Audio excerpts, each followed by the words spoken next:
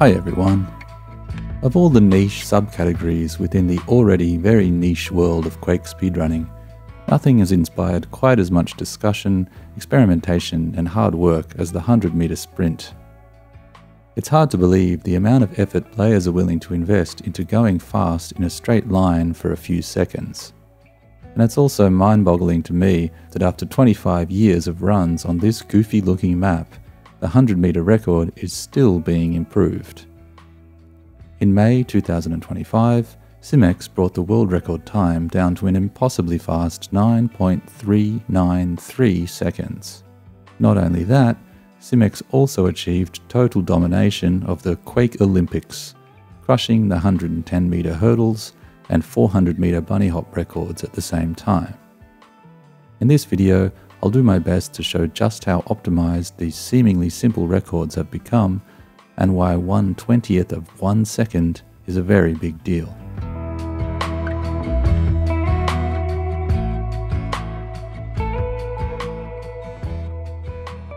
I'll start by admitting something. For 20 years, I never really cared about the 100-meter dash. Sure, when players started competing on it, I was curious, but it never seemed relevant to real Quake speedruns. Where are the boosts, the crazy tricks, the RNG miracles? Those were the things that got me excited. Still, there were some interesting developments. Way back in the early 2000s, people realized that instead of the typical single strafe bunnies used in speedruns, you could strafe twice per jump for additional speed. With double strafes and power bunny hops, the first players were able to breach the 9-second barrier. Still, double strafing seldomly found its way into regular runs, simply because it's very rare to be jumping in a straight line for so long. Other 100-meter specific techniques also appeared. Players started lowering their mouse sensitivity a lot. Smoother and more consistent turns in the air mean more potential speed, so the serious bunny hoppers were playing with almost comically low sensitivity. Who cares if you need a meter-wide mousepad to do a 180-degree turn? As long as you were only going in a straight line, you could swing the mouse huge distances from side to side to get the desired effect. Runners from other source games, particularly the masters of surf maps, came back to where it all began to try their hands at Quake. The 100-meter sprint became one of the most competitive records in the game, right up there with E1M1 and E2M1, which were also primarily a test of pure bunny hopping skill. Funnily enough, the best regular Quake runners generally weren't the most competitive 100-meter sprinters. For example, Crashfit held the 100-meter record without ever submitting a regular run. Same goes for Snowy, who still sits at 4th place with a grand total of 0 Quake runs on the STA tables. I think this makes sense. From my own experience, the 100-meter run just feels like a different game, or at least a completely separate category. I'm not super interested in relearning the fundamentals of Quake movement just so I can stare at these orange pixels all day. But having said that, what kind of Quake speedrunning pundit would I be if I didn't at least try to break the 10-second barrier? After an hour of attempting to learn the double strafe technique, these were my results.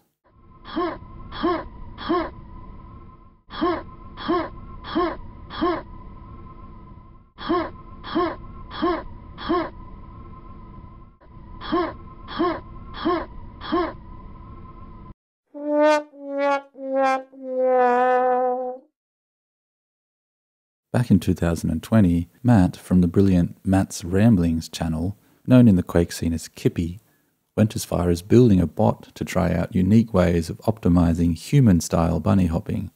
That is, using inputs which were realistically possible for a human to perform. There he had a simple but revolutionary idea. 20 years earlier, players had started using 2 strafes per jump instead of 1. But why not use 3? Training his bot to do this resulted in a fairly significant improvement, but it took some time before a human could successfully implement it in a run. In 2023, Chambers managed to add some triple strafes on this 200-meter map. Here he realized that triple strafes only became more efficient than doubles at a certain speed.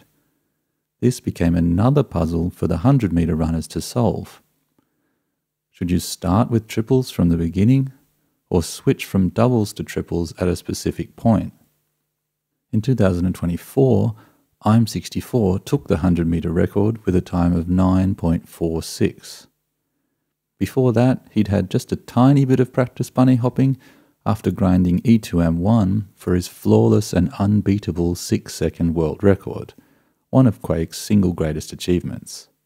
On the 100-meter run, he established a new strafing pattern, doing 2 strafes for the first 2 jumps to build up speed, and then switching to 3 strafes per jump after that. Not long after, SimX joined the Quake scene, and this guy is a bunny hopping wizard. Next to grinding the 100-meter run for the tiniest improvements, he also went on an absolute rampage of SDA's unbeatable demos list, managing to just barely squeeze out full second improvements to a bunch of very short custom map runs, many of which had stood for decades. I've been watching Quake demos since I was a teenager, and these are some of the cleanest bunnies I've ever seen.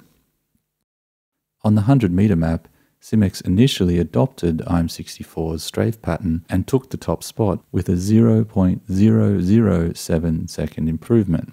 Yes, that's 7/1000ths of a second. Here are just some of the attempts he decided to save over a 3-month period of grinding the map. Somewhere among his thousands of attempts, he started experimenting with not 2, not 3, but 4 strafes per jump. Just as a reminder, this is how fast a jump is in Quake. Can you swing your mouse smoothly back and forth while tapping alternating strafe keys 4 times in that fraction of a second? Kippy had actually tried this with his bot as well, with very minimal improvement, but honestly I would have argued that it was unreasonable to expect this from a human. But speedrunners find a way, and SimX came up with what for now is the optimal strafe pattern. A single jump with 2 strafes, then 4 jumps with 3 strafes, and then 4 strafes per jump until the end of the map. Let's look at the individual PBs he got before settling on his record, all within 0.1 seconds of each other.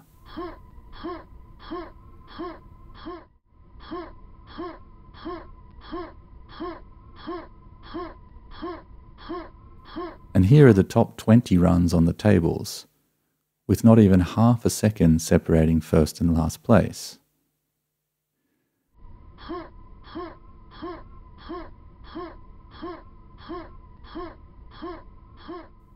For an extra sense of how crazy SimX's time is, let's compare it to Kippy's 3-strafe bot.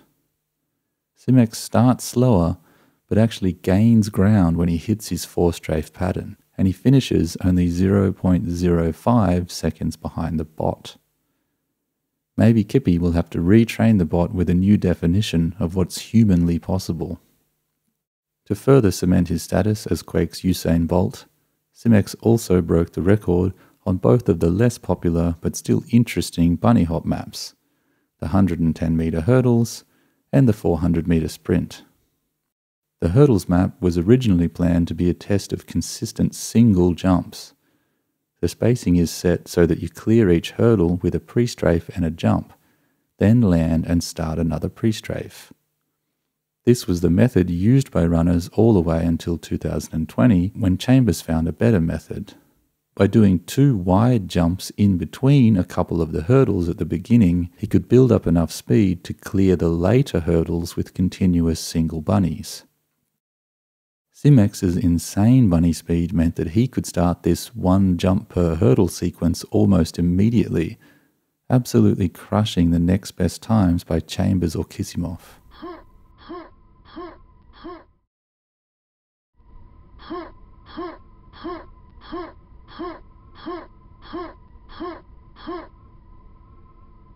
And on the 400-meter map, SimX also quickly took the record, again with the help of Kippy's detective work. Kippy realized that once you hit a very high speed, you can do even better power bunnies by setting your backward speed to a specific negative value and pressing backwards each time you land instead of pressing forwards. I won't try to explain why this works, but in Kippy we trust.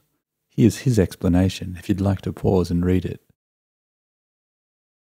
Using this method, SimX managed to beat the human Taz strafer Crashfort, whose previous record was already almost a full second faster than Muti's second place run.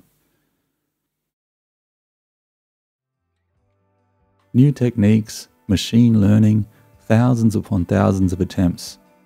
These are the lengths people will go to bring these pure bunny hopping runs to their current level. Even now, additional tools are being developed to further understand and perfect the technique. Here we're looking at every 100-meter run ever submitted. And while I'm quite sure there's still room to improve, for now SimX is the champion. Thanks for listening. GG.